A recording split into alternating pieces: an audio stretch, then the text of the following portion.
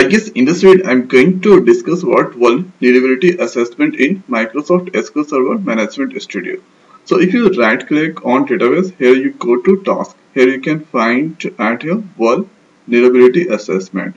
So at here we can scan for vulnerabilities, or we can open exiting a scan. So let's click there, and here this is the location where file going to save. Now hereafter click on OK.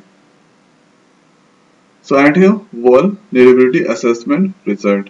So add here this is the server database name as scan time, and here or total high risk 4, medium 5, and here low risk 6. Total passing checks 39, and here total failing add here 15.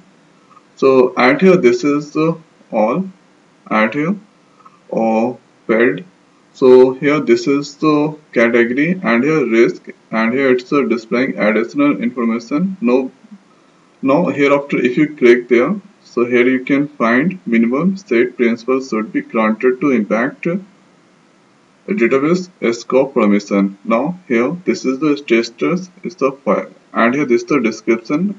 Every SQL server secure has permission associated, and here this is the impact, and here it's the rule query. So this is the query. Now here if you click at here open in query, so here this is the query. Now if you execute here, it's displaying permission class, and here schema, object, permission, principal tab, this all those things.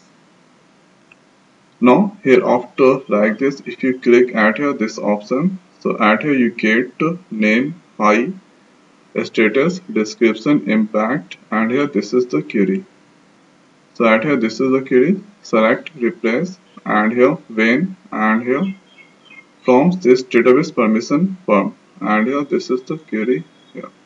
Now if you execute this one, so at here this is the schema core, object core, and here permission, and here data principal and principal MDM admin.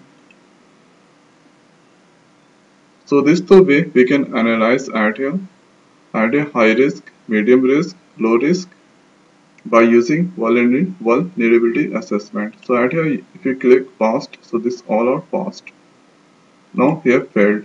So at here let's cancel that. So this 4 are high, and hereafter this is the medium, and here this is the low risk. And here if you click at here all membership for user defined, here failed, no baseline set, and here name, risk, medium, and here impact, keep track on role membership, important to avoid granting excessive permission, and here this is the query, rule query. Here if you execute, here you can find role, and here member name. So this is the main purpose of vulnerability assessment result. So at here it's displaying at here total, failed check, passed, and here high risk, low risk, and medium risk on the database. So at here see orphan rule, so it's a low risk. Here you can find this the failed, but at here low risk status impact, and here this the query, and here you can check at here result by executing this query. So name is Unity MDM writer, Unity MDC cache reader. So one time going to repeat by using vulnerability assessment. So it to describe security checks at here on catalog, and here it described the description high, low, and medium risk on the database. So I hope guys this video is helpful for you. So now in this video it's over. So thanks for watching. See you next video. Thank you.